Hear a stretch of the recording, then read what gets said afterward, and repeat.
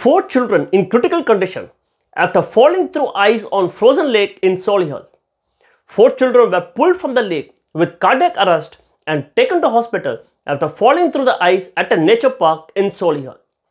Emergency services were called to Babs Mill Park in Kingsheads at 2:36 p.m. on Sunday, with reports from the scene and on social media showing children playing on the ice and falling into the lake.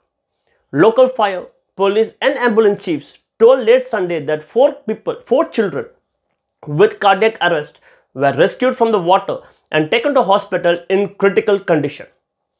Rescue services have been told up to 6 people may be in the water, and a dedicated rescue team is expected to continue searching the lake overnight.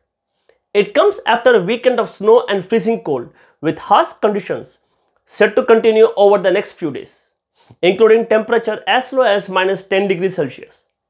Richard Stanton, area commander for West Midlands Fire and Rescue Services, told, "When our firefighters arrived, there were several police officers and members of the public in the water trying to reach and save children.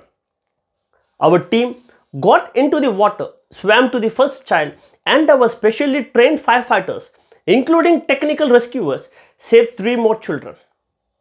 The children were pulled from the water, where they were immediately placed on life support by our firefighters and ambulance colleagues."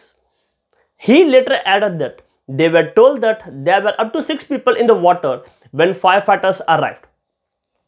After rescuing the 4 children, we are continuing search and rescue operations to determine if any are still in the water.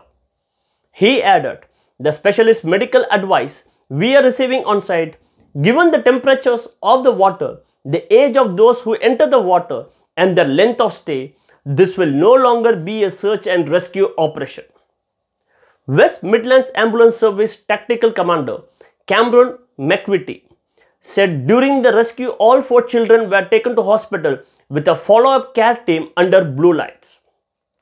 2 were taken to Children's Hospital Birmingham and 2 to Heartlands in Birmingham. All 4 children are in critical condition upon arrival.